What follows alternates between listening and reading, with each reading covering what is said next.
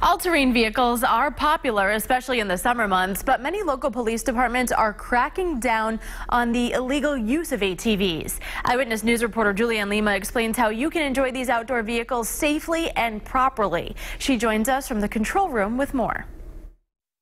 Taunton police officers conduct random ATV enforcement about once or twice a month. On those days, they issue hundreds of dollars worth of citations, many of which are avoidable with a little education. If you've ever ridden on an all-terrain vehicle, you know just how thrilling it can be.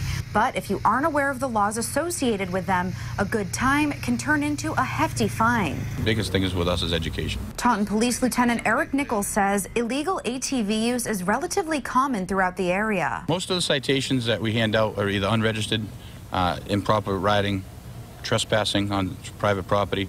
Helmet violations is a big thing.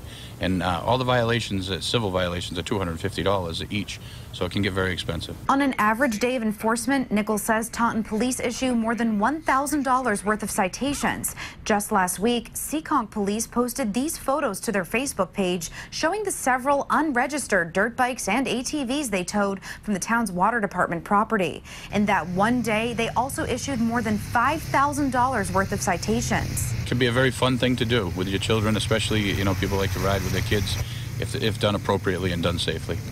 And Nichols says they also use enforcement days to try and track down stolen dirt bikes and ATVs to return them to their rightful owners. I'm Julianne Lima, Eyewitness News.